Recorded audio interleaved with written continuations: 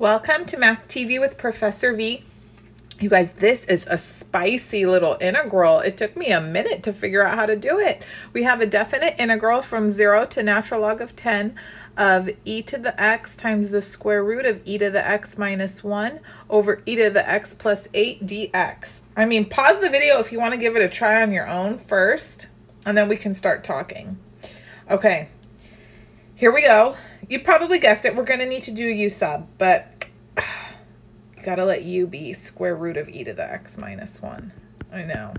Let u equal rad e to the x minus 1. I tried just letting it be e to the x at first. That did not work out well. Okay, I'm admitting my mistakes. It happens, guys. It happens.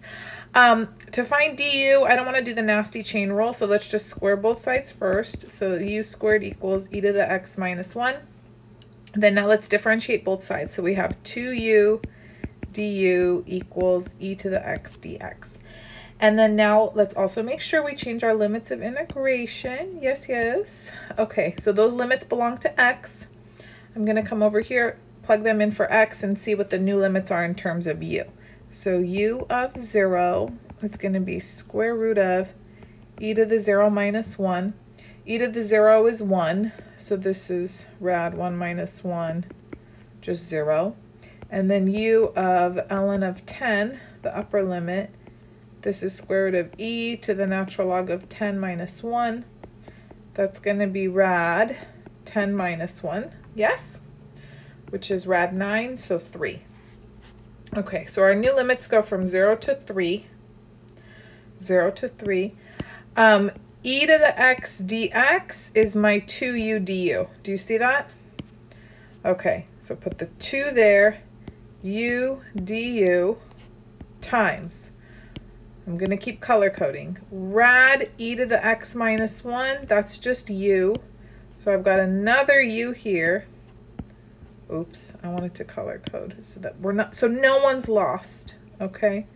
And then the green, this is my 2u du. Great, great. Almost there. And then in the denominator, we have e to the x plus 8. We'll come back over here. E to the x is equal to u squared plus 1, is it not? Yes, yes. So just e to the x is u squared plus 1. And then you have plus 8. Good? Okay, take a second, stare at it, make sure you feel somewhat under control. Okay, let's clean up further now and see how we're going to tackle this. So we have 2 integrals, 0 to 3 u squared du over u squared plus 9. Okay, good. Now I'm looking, degree of the numerator is 2, degree of the denominator is 2. So typically the rule is, unless the degree of the denominator is higher, we need to long divide. A little shortcut if you're not in the mood to long divide, which I don't know about you, I'm never in the mood to do polynomial long division. You can just plus or minus sneaky little constant to make things work out for you. So in this case, that's going to be a 9. So in the numerator, I'm going to put u squared plus 9 minus 9. Right? I haven't done anything illegal. No, I just added 0 in disguise. And then I can split this up into 2, integral 0 to 3, u squared plus 9 over u squared plus 9 minus 9 over u squared plus 9. Okay.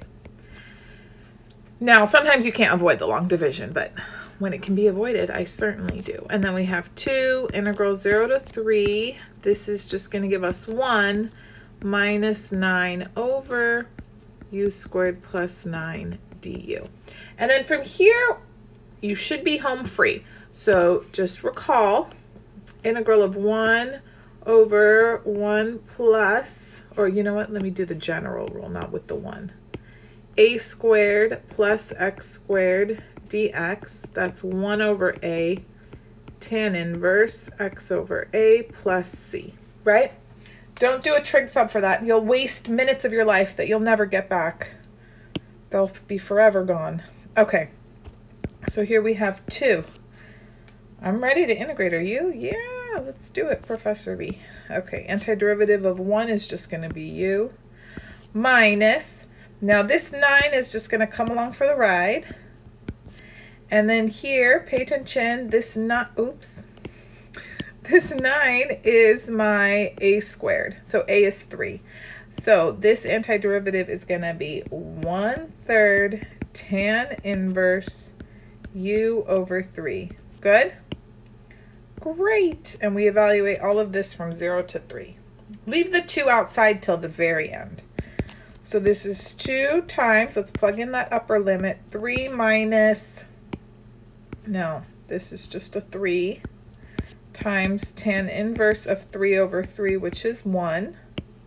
That's the upper limit, minus 0 minus 3 tan inverse of 0 divided by 3. Okay, good.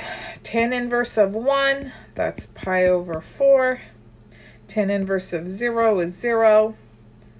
So this whole evaluation at the lower limit is 0. And then now I have 2 times 3 minus 3 pi over 4. Distribute the 2, and this is 6 minus 6 pi over 4, which is 6 minus 3 pi over 2. Did you like this integral? I loved it. I loved it because I didn't know how to do it right away, and that was exciting for me. So anyways, tell me what your favorite part was. I'm sure there's another approach to it. Maybe you could have done let u equal e to the x first, and then you would have had to do something else after, like another substitution with t or something. But this was the cleanest way that I could come up with. Anyways, I hope everyone's doing well. And if you liked this video, give it a thumbs up. Leave me a comment down below. I love reading your comments. I'm off to yoga, and then I'm giving an exam today in Calc 3. Thought you'd all like to know. And then I'm going to ballet tonight on my way home from work. So very exciting day. What is everyone else up to? I will be recording more integrals and probably more content on sequences and series in the near future, since that's what my classes are working on. Anyways, don't forget to like, subscribe. You can check out the rest of my playlists on my YouTube channel or follow me on Instagram and TikTok, Math TV with Professor V. Talk to you soon, you guys. Bye.